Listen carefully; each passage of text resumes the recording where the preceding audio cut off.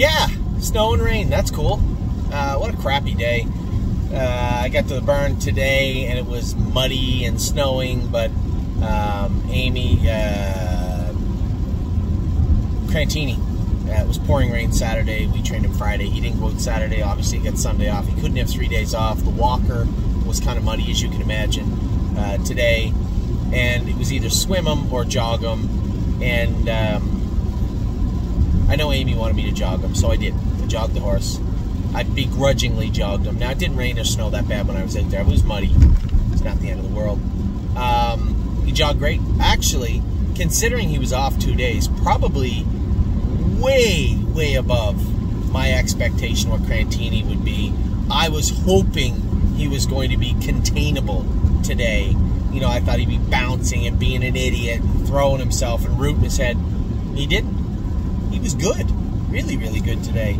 As he said, way above what I thought I was in for when we headed out onto the track. I got to see a number of the other horses jog today, talked to all the riders. James was there, and we all helped Cindy get finished up. Now, for those of you, it wasn't well documented, but about 3 weeks ago, Cindy Acton, who works for us, was training at Mohawk with a number of the horses. And I think Landing Pad jumped off the trailer and kind of bulldogged her, and she twisted her knee, hurt her knee, and she was out for a week or two. Well, it might have been more than 3 weeks ago.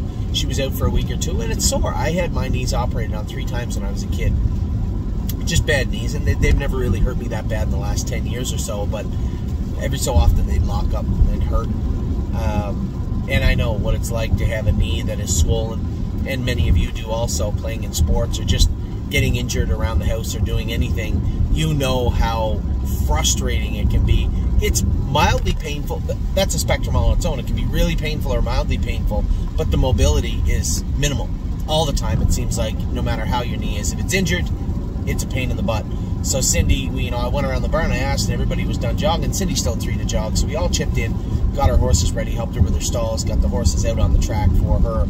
So everybody was done jogging. Well, it's 11:30 right now, and I'm well done.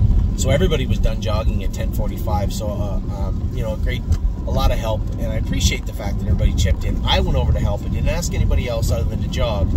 And, Teresa was doing a stall, Amy was doing a stall, I was getting the horses ready, and it was just nice to see everybody chip in and help. And not shocking, because that's the nature of the people that work for us, but it was nice to see everybody helping out. So we get done early.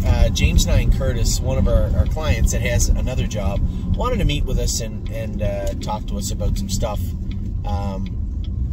Racing related, I think more of just a sounding board, bounce some stuff off of us that they were looking at doing. So a bit of a meeting. So my brothers and I are going to go have a little luncheon.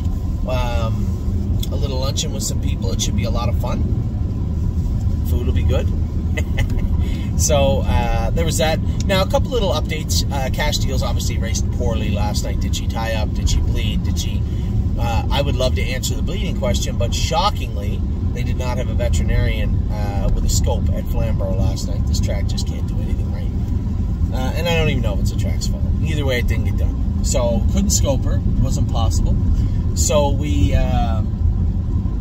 going to have to wait. No point. Can't even scope her today. Dr. Bosenjack has gone away. Dr. Grosenbacher doesn't work on Monday other than emergencies. So, no real vet to scope the horse. And scoping the day after isn't, the best anyway. So, we drew the blood. We're waiting for the blood work to come back. We'll get to the bottom of what happened with Cash Deals last night, but it's not the end of the world either way. Obviously, she raced good. She bled a little bit the day she won. We put her on Lasix, and she got a little injured. Schooled good. But did she tie up along the way somewhere with that bad weather? It's very possible. So we'll get to the bottom of Cash Deals. There was no lameness issues. I saw her legs and everything today. She was fine. So there was something going on, and we will get to the bottom of it. The other piece of information for today, Sister Solange is going to be scratched. Megan was on the fence the last 2 days about racing the filly or scratching the filly. Didn't really know what to do. She said she's eating good, but she just doesn't feel sharp. And I said, well, I don't want another bad race. So if you don't think she's close, near, or around 100%, then just scratch for today. It's not like she's racing in the Breeders' Crown. And she messaged me at 6, not even 6, I think 5:30 this morning.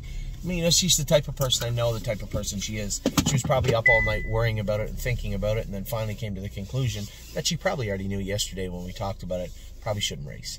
So Sister Solange, not off to the start we wanted, but doubling down on bad performances is not a way to get out of that tailspin. So she'll be scratched today. We will make sure that her blood is good and everything is good the next time she goes. So a frustrating race last night from her. Per Lucky was good. You'd see him running in the last turn. He just got jumped on in a bad spot. If we had left him alone to the head of lane, it looked like we would have been fine. But that didn't happen. So he was an okay third. Hard-fought third. Thought he raced well. But that's not... Right there is where you get him. You want to beat Per Lucky? That's how you do it. So, probably, again, we've talked about moving this guy to a bigger track. I don't really think the immediate future is one. I'm not in a big hurry to get him over the Meadows or anything like that. Jason has him dialed in and good. He's not an open trotter. He'll do good in that class and even the class above. But, I think when Oak Grove opens up and we get a look at it, then that's a possibility for him. But I'm not in a big hurry to get him anywhere. I think we're going to have a lot of fun with this guy straight through. And as we get through the summer into the fall, I think it's probably wise to look at Hawthorne again for him if we still have him. So I'm not worried about Per Lucky. Yes, I thought he could have won last night. But you could see why he got beat and how he got beat. It was pretty obvious to anybody just running in the last turn. If Ronnie had waited, like if somebody had been parked the whole way and outside of Per Lucky, we had got to the head of lane, I don't think they beat him. But when he's running in and out of gear and slowing down a little bit and you jump on him, that's where you're going to get him. So I thought he raced good. I thought Cash Steels obviously raced poorly. We're going to get to the bottom of why.